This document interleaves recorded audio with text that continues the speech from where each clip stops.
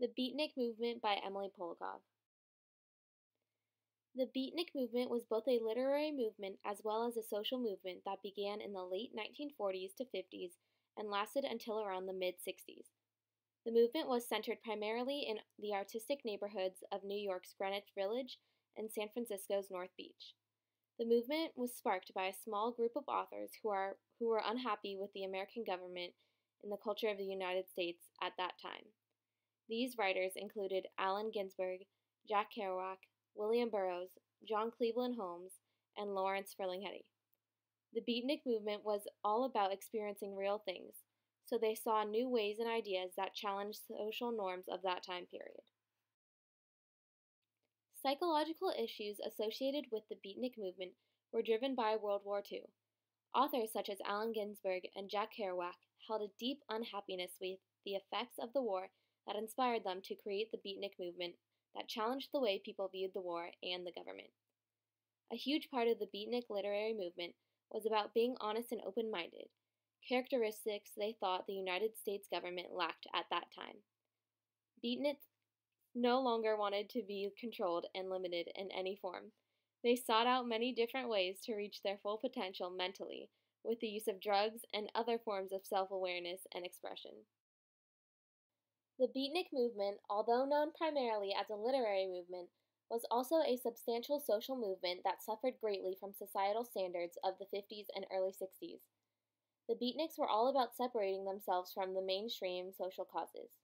Instead, they focused on shining light on the social injustices they felt were being ignored, such as addiction, homosexuality, and the horrors of war, to name a few.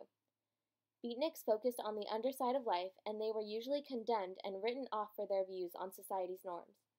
The rebellious ideas that questioned the U.S. government were often censored by the government and disregarded by differing social groups because of their radical views and interpretations of life.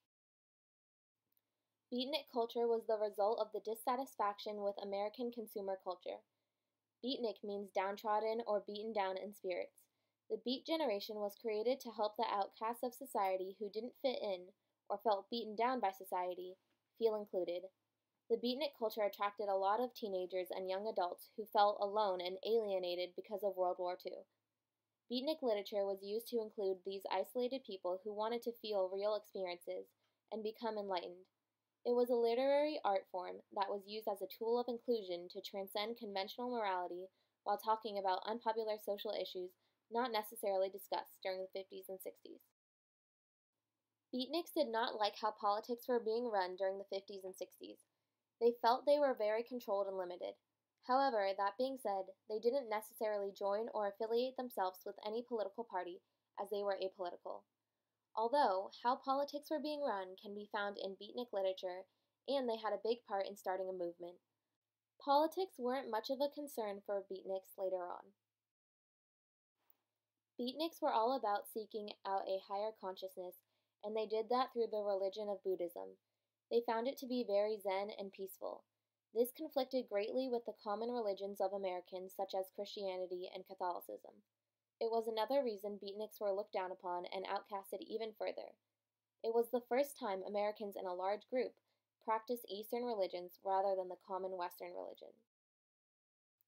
During the 50s and 60s, the United States was still recovering from World War II. Economically, it was very difficult for some to manage, so some turned to the Beatniks as a way to escape and view life from higher consciousness, where materialistic things didn't matter to them. Beatniks despised a consumerist attitude most Americans had, which is somewhat ironic as the Beatnik movement, which is closely linked to jazz and incorporated the art form into their literature greatly, increased the consumption of jazz music and the music industry in general. Both Allen Ginsberg and Jack Kerouac are considered to be two of the most influential writers of the Beatnik movement and are credited for laying the foundation in which the Beatnik movement stands.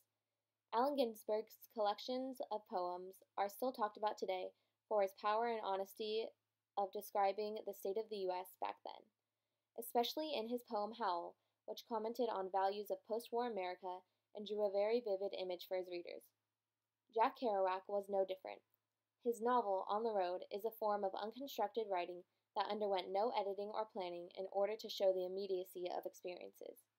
The novel showed the life of a beatnik through Jack and his friends, as they traveled across the United States and experienced through a beatnik's perspective. The novel was originally written on sheets of paper taped together to resemble a scroll. It was later formatted into a book so that it could be shared more easily. Both of these authors' poems and novels show the power and long-lasting effects the Beatnik movement had during the 50s and 60s, as not only a social movement, but also as a literary movement.